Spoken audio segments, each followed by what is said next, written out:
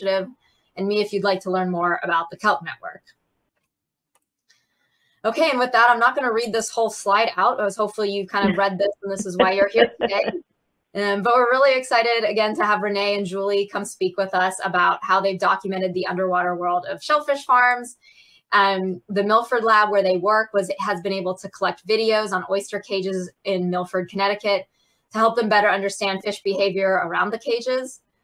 Spoiler alert, it seems like their results show that multi-tiered oyster aquaculture cages do contribute complex structure to seafloor environments and improve habitat quality and ecosystem services. And so Julie and Renee will get more into that. So quick bios for both of them. Julie Rose is a research ecologist at the Northeast Fisheries Science Center in Milford Lab, where she's focused on shellfish aquaculture and supports a variety of stakeholders in the aquaculture community. Julie has a bachelor's in biology and in English from LaSalle University and a PhD in marine environmental biology from the University of Southern California. And Renee Marcaldo-Allen is a research fishery biologist at Milford Lab, where her research is also focused on aquaculture and the environment. And with Julie, she co-leads a team that studies fish interactions with aquaculture gear. Renee has a bachelor's degree in field biology and human ecology from Connecticut College and a master's in biology from Southern Connecticut University. So with that, I'm going to stop sharing my screens. Renee and Julie, feel free to start sharing your slides and go ahead and get started. And thanks again. All right, great. So here we go. Can you guys see my screen now? Yes. Okay, great. So go ahead, Renee. You want to kick it off? Sure. Good afternoon, everybody, and thanks for joining us. You can have the first slide. There we go. Julie and I would like to begin by expressing appreciation to our GoPro project team. This project really took a village, and we're grateful to each of them for their many contributions. We're also grateful to our industry partners who allowed us to place our aquaculture gear on their shellfish farms. There's growing anecdotal and scientific evidence that shellfish farms function much like artificial reefs, providing habitat benefits to fish. In fact, shellfish growers routinely report fish in and around their oyster cages. And here we have some video of an oyster cage. You can see some young of the year scup schooling. A couple of tautog are coming through now. And there's a predatory bluefish in the background there. You can see there's a lot of growth on the cage that the fish can use as a source of food.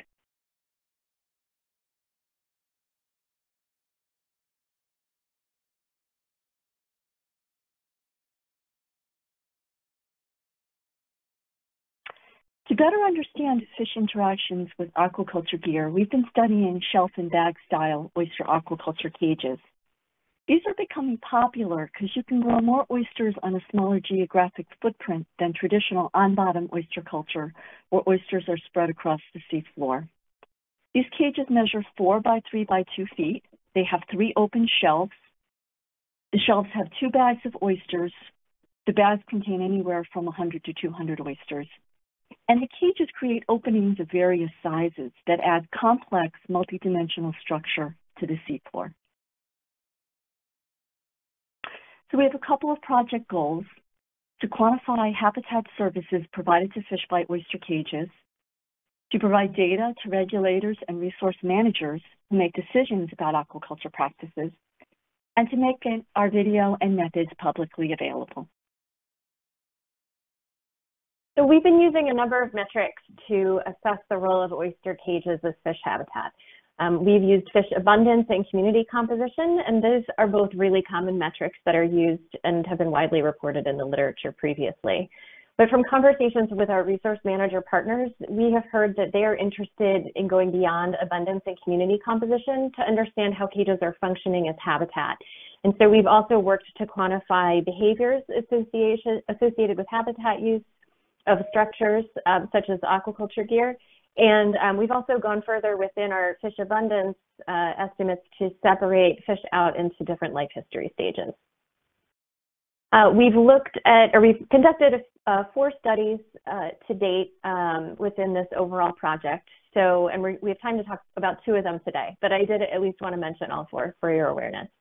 So we have looked at oyster cages on shellfish farms and compared them to fish activity on boulders on rock reefs, which is the natural structured control habitat that we have access to in Connecticut. We've also looked at cages across multiple farms to start to get a sense for geographic variability in habitat provisioning.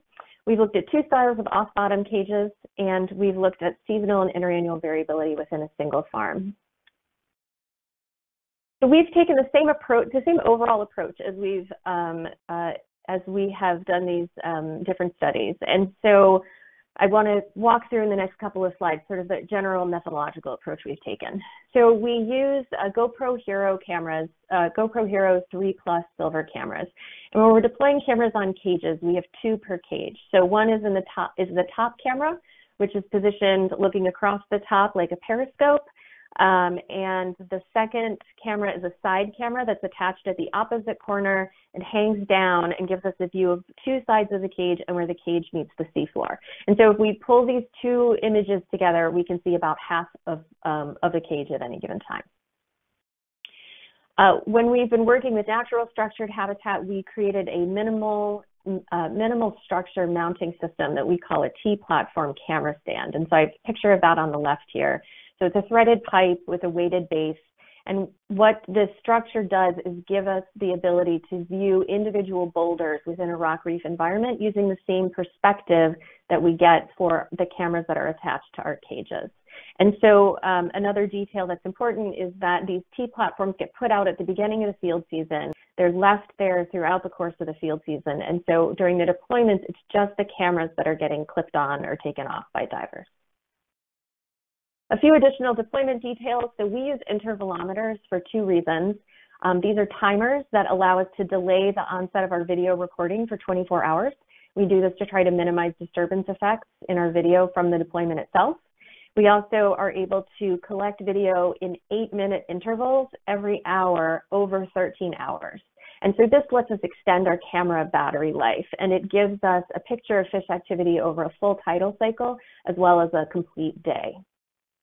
We use a magenta filter to reduce the natural green coloration that we get in our videos. We also use external sensors to measure current speed, light intensity, and seawater temperature during our deployments. We analyze our video using a software program called Observer XT. This allows us to review our videos time synced, both from the top and the side cameras simultaneously. We've been scoring all of our videos for fish abundance, and we've been scoring a subset of them for fish behavior.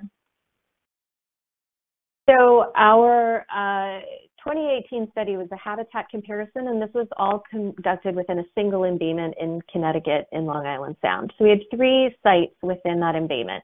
One was a dense, what we called a dense cage farm site. So we had our 4 study cages that were deployed on a commercial oyster farm that had at least 40 cages at any given time throughout our field season.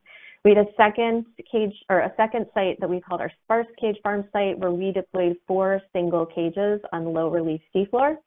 And then we had a third site that was a rock reef, and we collected video from 4 boulders, and there were no cages in this at this location. We did weekly camera deployments in 2018. We were interested in temporal variability on the farm, and so we did 17 weekly deployments from June through September and into early October. And then we paired these weekly dense cage farm deployments with either the rock reef or the sparse cage farm. And so we have 8 deployments from the sparse cage farm and 9 from the rock reef. In 2019, we looked across 3 farms in Long Island Sound. So for those of you who may not be familiar with this part of the country, I've got an orienting map here on the top right. We're in the northeastern United States. Long Island Sound is located between the states of Connecticut and New York. And we've been working in the central western Sound in the towns of Milford, Westport, and Norwalk. In this study, we deployed cameras on 2 cages within each of these 3 farms, and we conducted a time series of 7 camera deployments from June through September. To date, we've seen 21 different fish species in our videos, with black sea bass, Cunner, Scup, and tautog being the 4 most abundant species. Visibility on Long Island Sound can sometimes be challenging, so we used a variety of characteristics to identify and distinguish between the fish species, including body size, shape, and coloration, certain unique physical characteristics, and distinctive swimming movements. So I'm going to talk about these 4 abundant species. The video that's running now shows a group of black sea bass coming out from underneath the cage. Black sea bass have an elongated body, mottled coloration. They have a spiny dorsal fin. The juveniles have a black lateral stripe that runs down the length of their body, which you can see in the right-hand bottom photograph. And mature males have a large forehead bump that often takes on a blue coloration during spawning season, and that's in the top right-hand photo. Cunner's the smallest of the 4 species that we see. They're olive gray to brown. They have a false black eye spot, and you can see that in the video. That's a good way to recognize them. Scup have a silvery coloration, a rounded body shape, a forked tail, and we sometimes see black vertical banding on their body. The Scup in this video is feeding on one of the cage lines, picking tiny colonizing organisms off for food. And finally, tautog have a blunt snout, pronounced lips. They also have a mottled appearance, but their tail fin is rounder than black sea bass. And this footage is showing some courtship behavior. The small female is being pursued by a large male, and she is taking refuge in the cage. So we have been using a metric for estimating fish abundance that's called max-N. Structured habitats can be challenging to study because of the way that fish interact with these structures. So because our cameras are positioned so that we can only see half of a cage or half of a boulder at one time, there's a possibility that fish are regularly swimming in and out of our camera view. And so if we see a fish leave and then we see a fish come back in, we don't necessarily know if it's the same fish or if it's a new fish. And so there's a possibility for double counting that would result in an overestimate of fish abundance if we were just to use individual counts of fish. So the way that max-N works is that the max-N just refers to the maximum number of fish of any given species present within a single frame within each 1-minute video segment. And so what this tells us, so we know that this is a conservative metric and that we may be missing fish, but the advantage of max-N is that we're confident that this is at least the minimum number of fish that are associated with a structure at any given time. So here's some data from our project. This is a fish abundance, max-N abundance for 4 species. Each of these plots has a different species with time on the x-axis and fish abundance on the y-axis. These figures compare the abundance of these individual species on at the Rock Reef site versus the 2 cage sites in Milford in 2018. So all of the Rock Reef data is shown in black, the dense cage farm is shown in blue, and the sparse cage farm is shown in white. And what I'd like you to take away from these figures is that for 3 of these species, black sea bass, scup, and tautog, there were significantly more fish associated with the 2 cage farm sites when compared with the Rock Reef site over the course of the time series. For Cunner, there were no statistically significant differences between the cage sites and the Rock Reef site. This is a similar set of figures, but in this case, we're comparing abundance across farms in 2019. So again, time is on the x-axis, and abundance of black sea bass, scup, Cunner, and tautog are on the y-axis. In these figures, the Milford site is shown in blue, the Norwalk site is shown in red, and the Westport site is shown in yellow. And for all 4 of these fish species, we saw no significant difference in fish abundance according to farm location across the full-time series. We've also been looking at fish behaviors to better understand what services are provided to fish by aquaculture gear. We've seen a variety of behaviors, including foraging, where fish are picking and eating small organisms growing on the cage. Sheltering, where fish are sitting either inside or on top of the cage. Station keeping, where fish use small fin movements to stay in place in the currents. Escape or retreat into the cage, perhaps being pursued by a predator. We also see grouping or schooling activity, courtship and reproductive behavior, and territorial and aggressive displays. We've been assessing behavior in Cunner and Scup. Cunner is an ecologically important species that's discriminating in its habitat choice. It's highly structure dependent and associated with hard bottom habitat. Scup is a commercially and recreationally important species. It's demersal. We often see it schooling in groups, and it's structure associated. So I'm going to share a couple videos with you. This shows some Cunner foraging. This is at the Rock Reef site on a very poor visibility day. But you can see the Cunners, you can spot their false eye spot, and they're picking small particles out of the water column.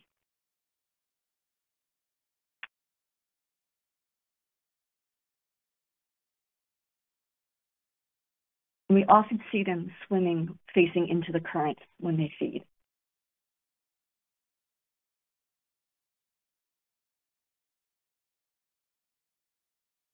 This is an example of a Cunner escaping. The Cunner is at the top center of the video.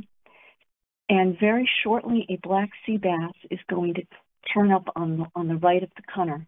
And he's going to pursue the Cunner. It's going to happen really quick. So be ready. So here comes the black sea bass. Oh, the Cunner gets away.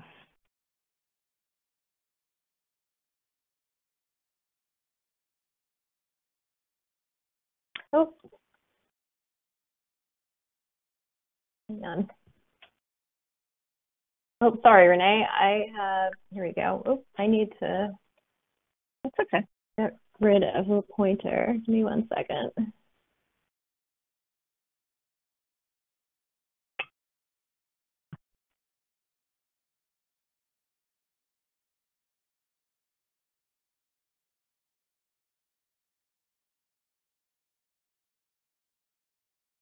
There we go. Sorry about that. Okay. So we're going to see a Cunner shortly. Here's some tautog passing through. And the Cunner is going to come up on the right, and he's going to be between the framework of the cage and the oyster bag. And you can see him there. He's feeding on some of the organisms. And then he's going to dip down into the cage. So we frequently see schooling in Scup. These are young of the year, and they have a very distinctive darting movement when they swim. A couple of large tautog coming through, and that predatory bluefish is in the background there, and I think the Scup are sticking together.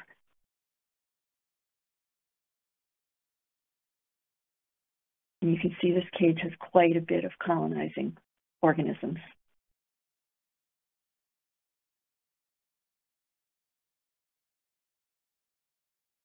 So here we have some Cunner territoriality.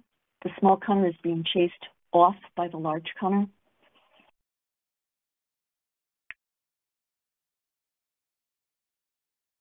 So in addition to abundance, community composition, and behavior, we've also been looking at young of the year fish. And so this refers to fish that are yet less than a year old. We've heard from our regulatory partners that they're particularly interested in young of the year fish. This is a sensitive early life stage. Larvae are transitioning from the water column and settling on substrate. As we've talked about, we do see a few temperate reef species that are known to be shelter dependent. And they are seeking complex structure to serve as a food source, protection from predators, and current flow. Because they're shelter dependent and they are known to demonstrate limited movements, and they have high site fidelity. And so for these reasons, recruitment success has been closely linked to availability of suitable settlement habitat. So here's a video of young of the year black sea bass and Scup. And so it starts off with a black sea bass. You can see moving in the front of the video, and the second one coming in.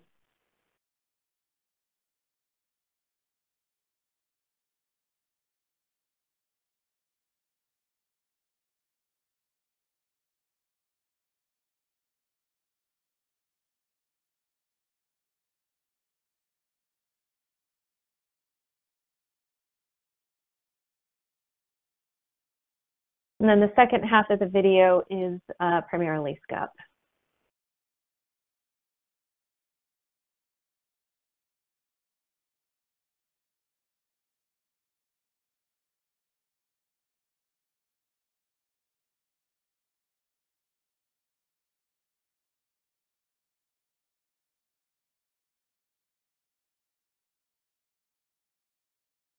So young of the year data can be a little bit challenging to manage, and there are a few reasons for this. What we found both within a single year as well as across years, there's very high variability, both day to day and year to year, in the relative contributions of young of the year to the total fish assemblage on our oyster farms. And additionally, they are somewhat ephemeral. These are very seasonally dependent. You only see them for a limited window of time across our full time series. And so I've chosen one way here of showing young of the year data.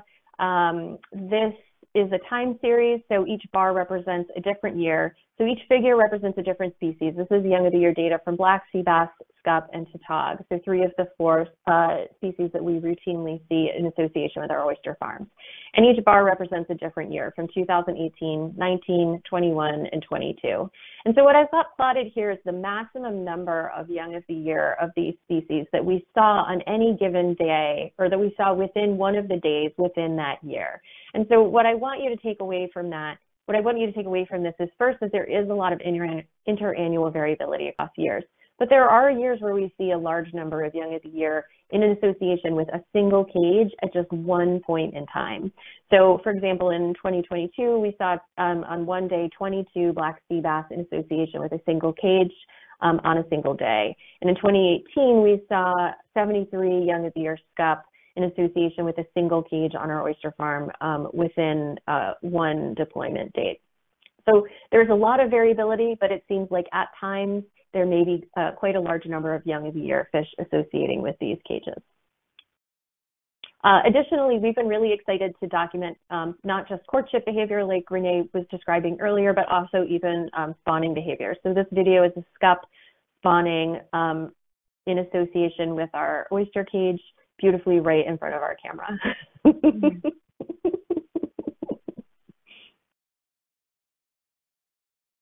So what have we learned? Fish are highly abundant in and around oyster cages, and we observe fish of varying sizes and life history stages. Fish behavior relates closely to habitat use, and our results suggest that cages provide habitat quality similar to boulders. In terms of our ongoing research and next steps, last summer in 2022, we conducted stereo camera deployments to collect video for fish size measurements, and our goal is to better understand the size structure of fish communities using cages and boulders as habitat. This coming summer, 2023, we'll be comparing relative condition of fish on shellfish farms and rock reefs to assess habitat quality using energy density analysis and a length-weight-based condition index. So we've talked a lot in the presentation so far about what we've done and what we've seen. But we wanted to close out this presentation by talking in a little bit more detail about the ways in which we're trying to communicate our work. So we feel we publish in the traditional peer-reviewed literature, but throughout this project, we've been making an effort to try to communicate in a broad number of ways with targeting a number of different user groups. And so what I want to walk through in the next few slides are some of the different types of tools that we've developed and where you can find them, because they're all freely available on the web. I also wanted to highlight here our website, which our amazing science communications specialist, Kristen Javanazzi, has kindly put in the chat already. Thank you, Kristen. And also I'm glad, I want to give Kristen a shout out because she has been just incredible to work with as we've been developing a lot of these tools.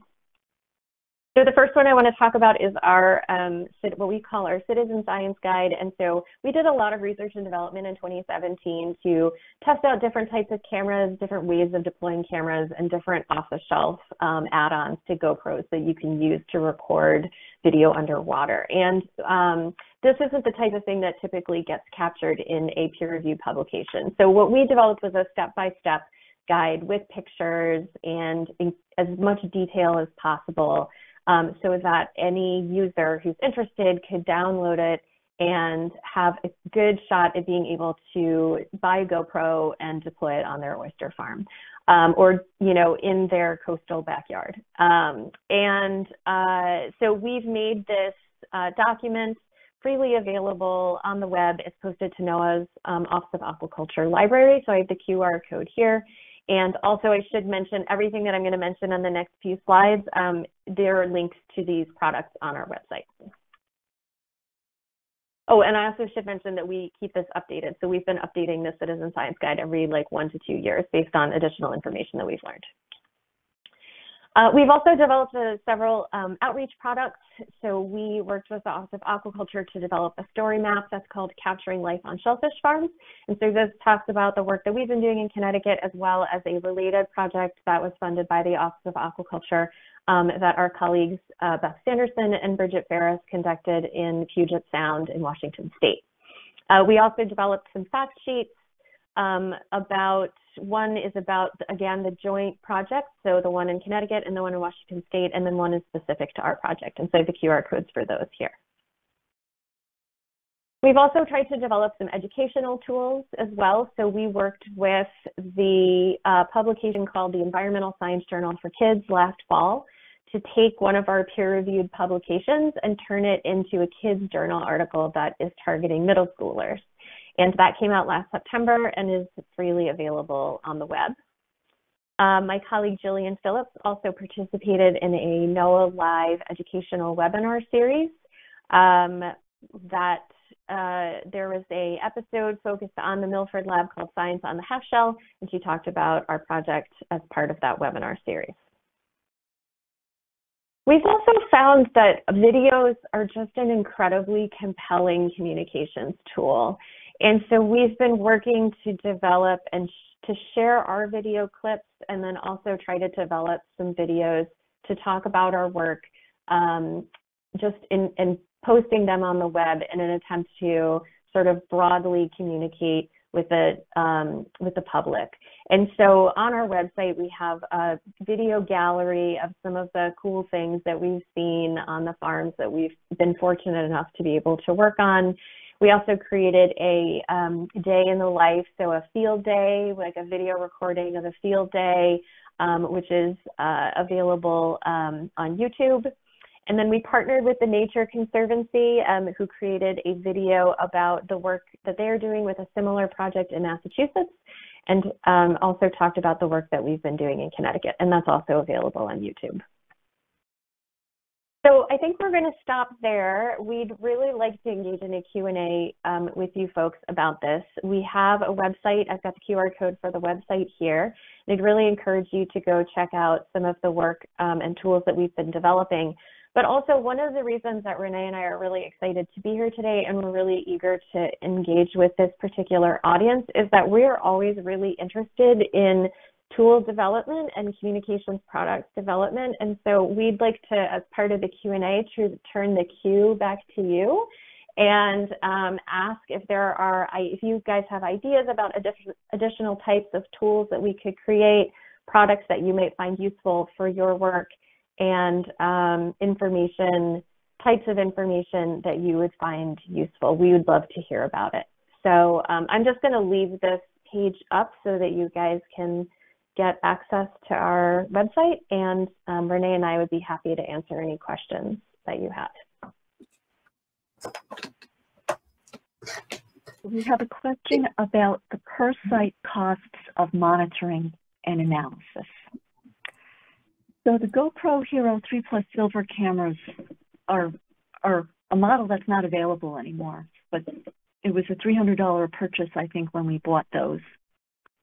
And we still have them, and we've been working with them for 5 years, so it was a good investment for us.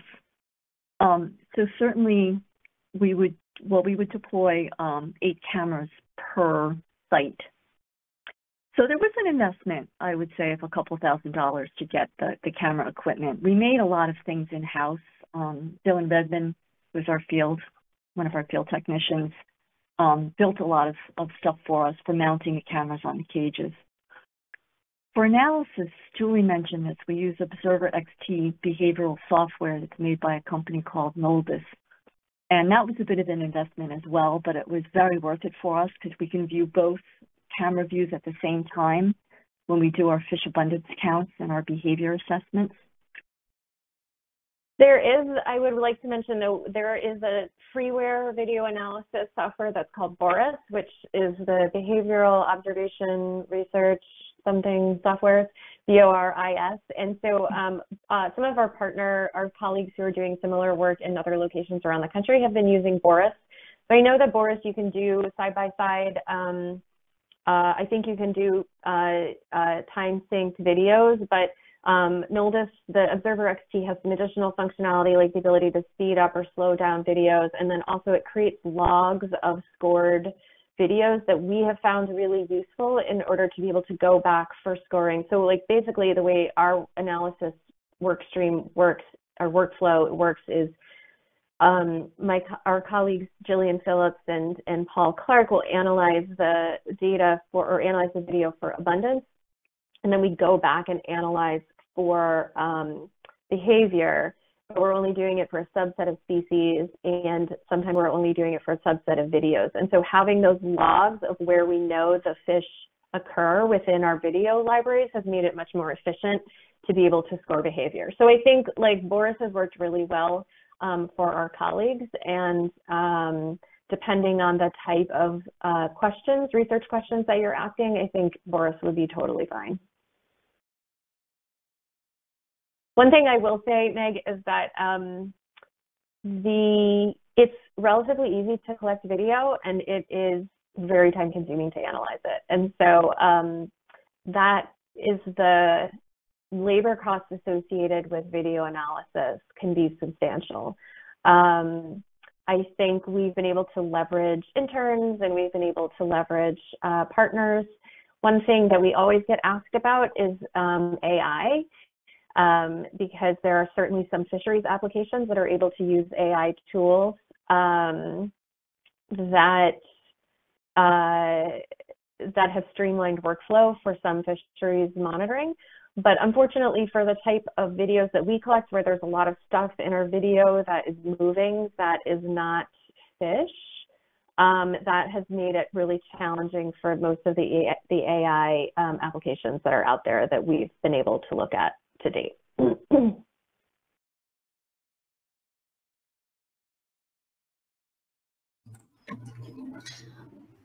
Well, it looks like Doug has been typing for a while. There might be some other people typing, but yeah, if anyone else has a question, feel free to put it in the chat. A couple other people are typing as well. And maybe while we're waiting, I have a question for you. This is Maggie.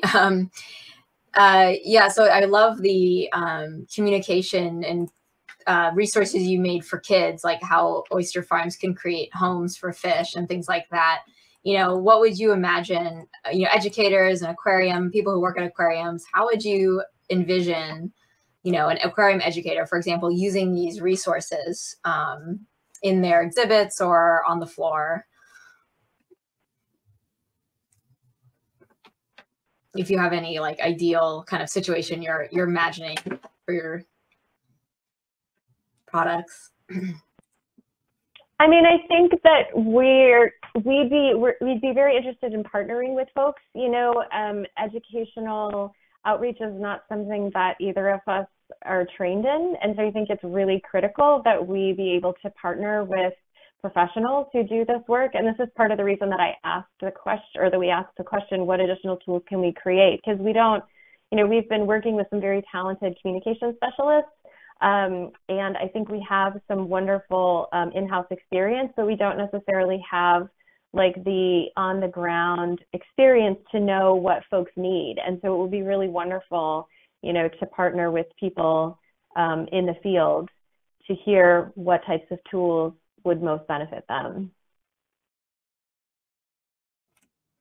And certainly if anybody has a shellfish aquaculture display, this handout for kids would be a great complement to that, because it really kind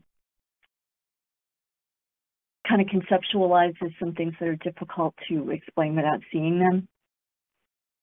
Yeah, and I think this is part of the reason we've been trying to create videos like the day in the field videos, and like working with TNC on their video. It's, you know, it's just, we find the videos so compelling and people are just really drawn to them. And so I think the more that we can share just what we've seen and what farms look like underwater, I feel that it could have a positive effect on some coastal community conversations that are happening around aquaculture.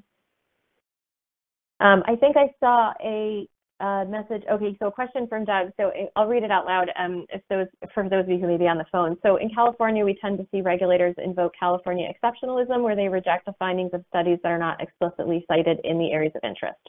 What role do you see for a larger data set, multiple studies, locations of these types of positive ecosystem studies to build the case for regulators? So Doug, I love your question, and I spent a lot of time thinking about this. Recently, I have a colleague with the Greater Atlantic Regional Fisheries Office, Chris Galacci, who's one of the regional aquaculture coordinators in the Northeast. And Chris came out of the regulatory community in Massachusetts before becoming a regional aquaculture coordinator. So Chris and I are really interested in doing synthesis work to look at region scale shellfish aquaculture ecosystem services. So we've started working in the Northeast, and we're looking at synthesizing nutrient removal data across the region. And we're also interested in synthesizing habitat provisioning data that's being collected across the region. And so in the Northeast, what we've been able to do is partner with colleagues at Rutgers University, so Daphne Monroe's team at Rutgers, as well as Steve Kirk with TNC in Massachusetts and John Grabowski's team at Northeastern University. All three of our groups are collecting data on oyster farms using similar methods and similar approaches. And what we're hoping is that by covering a broader geographic range, so going from New Jersey all the way up through southern New England, that we'll be able to start to see some large-scale trends that will give regulators confidence that that services are being provided consistently in time and in space. So I would love to talk about this more. I would love to give a whole seminar on this, maybe like a year from now, because this project is just getting going, but I'm very, very passionate about it, and I'm really excited about the opportunity to develop regulatory specific tools based on around aquaculture ecosystem services.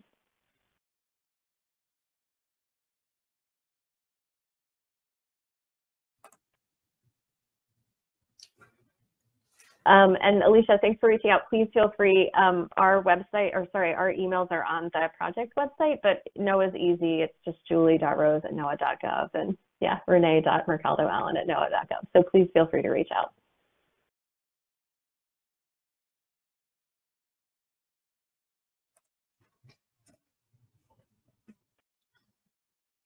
I'll turn my video back on. Does anyone else have any other questions?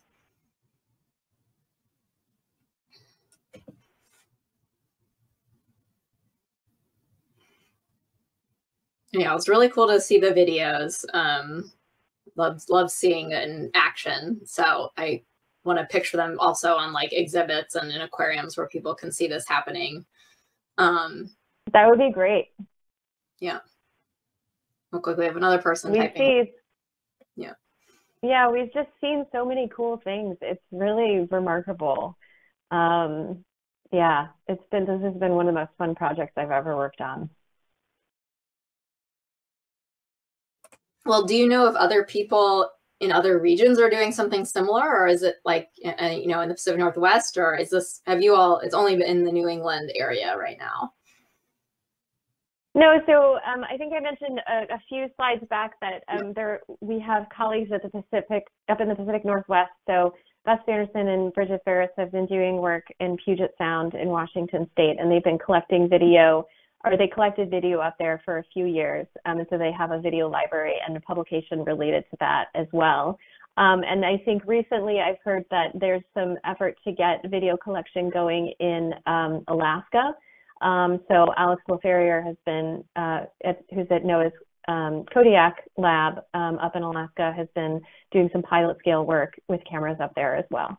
Also, I should mention too that there are a few people that are doing work with seaweed. So we've just been working with oyster farms, but there is a woman out of the University of New England named Carrie Byron who's been collecting video on seaweed farms. And I think there's been some work done in Long Island Sound as well from the Norwalk Aquarium. Yep.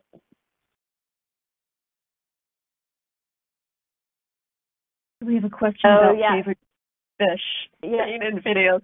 So I'm a big flounder fan, and we've gotten some great flounder footage, which we did not include here, which may have been a mistake.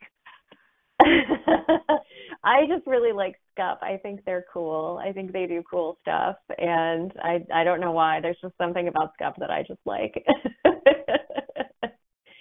Oh, Meg, yeah, please look up Carrie. She's had a project going for a few years now, and she'd be happy to chat with you, I'm sure, about working with kelp. It's definitely, it can be challenging. I think from conversations with Carrie, my impression is that it can be challenging because the environment changes so much. Like the oyster cages are fairly static, but the kelp farm changes hugely during the course of the growing season, right? So you have like early in the season where there's not much going on, and then you have like a huge mass of material that develops over time. And I think also like we have a static cage that is stable, and so we can clip cameras onto it and they're stable, and that makes the video relatively easy to watch. But with a kelp farm, you run into a challenge of you can position the cameras on the seafloor if the water is not too deep, and then that gives you a stable view, like looking up at the farm. But if a lot of these kelp farms are in deeper water where that's not really going to be possible because of like light limitation, and so I think there's been some effort to clip lines, like to hang lines from the horizontal long lines, right? Or create a mounting system that's a suspended mounting system. But then that can make for very like nausea-inducing videos is sort of the sense that I've gotten. Yeah, so I think that it's definitely possible. Carrie's done it to get video, but I think that kelp farms produce some challenges that oyster farms don't have. And did you all see that Meg also had a question about what issues can you imagine adapting to this new environment, waving kelp fronts, obscuring views? Yeah, kelp farms are definitely harder than oyster farms. We've got it easy. I think if you late in the season where you have these really dense fronds, it can make it difficult to see the fish. There's just a lot more 3D structure than we necessarily have to deal with. Kelp is definitely harder.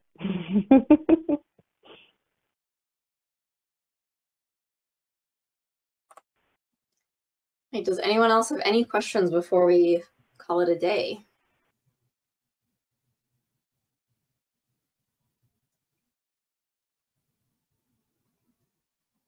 All right, well, not hearing anything. After waiting a few seconds, I think we're probably good to wrap up. Thank you so much, Renee and Julie. I'll thank Brianna offline for inviting you. It was really interesting, and we had a really good turnout. So if anyone would like to be in touch with you, I think you provided your email addresses, so please feel free to reach out. And the recording will be posted in a few days, and we'll be in touch with those of you on the listserv about when our next webinar will be and what it will entail. So thank you so much, everyone. Have a good night or rest of your day if you're on the West Coast or a bit earlier. Thank you, guys. Thank you. Thank you. Bye.